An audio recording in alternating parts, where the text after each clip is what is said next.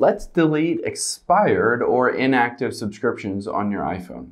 Now, if you have a subscription and you've canceled it and you rather it not show up on your iPhone, on your app store, I'm going to walk you through some options you have to completely remove that from your device. Now, let's just open up the settings here and we will tap on our name at the very top. And then you can see the fourth option is subscriptions. I can tap on that. And you'll see I have two different subscriptions here that are expired. And one is this Weather High Def and Smart Cleaner. You can see both are expired. If I wanted to delete one of these, I can tap on it and you can see there is no delete option to fully delete it from my device. Now, you have three different options here to remove it. One, it's not a great option, is wait a year. So it takes an entire year for Apple to decide that they want to remove that from your device. That's how long they'll keep an inactive subscription on your phone. The second option that you have is to go back and just scroll down and hit sign out. So if you sign out of your Apple ID, that you have that subscription, then of course it won't be associated with your account anymore. It won't show up on your app store or anything like that. But of course, then you'll lose access to all these other things on here.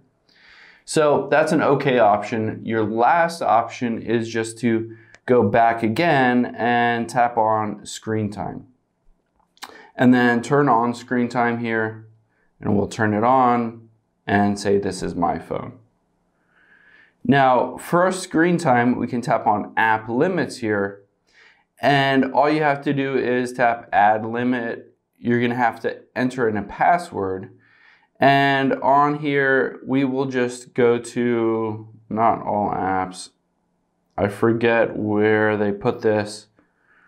Maybe in other utilities. There it is, App Store. And then hit next. And you want to set it to 1 minute. And then you want to limit the use of that for 1 minute. So just hit add here.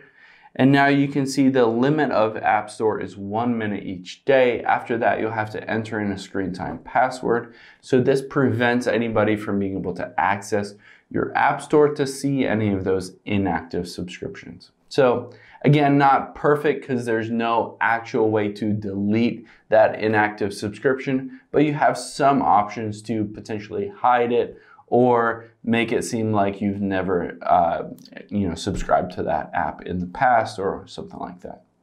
Hope this helps. Thanks for your time today, and I'll see you on the next one.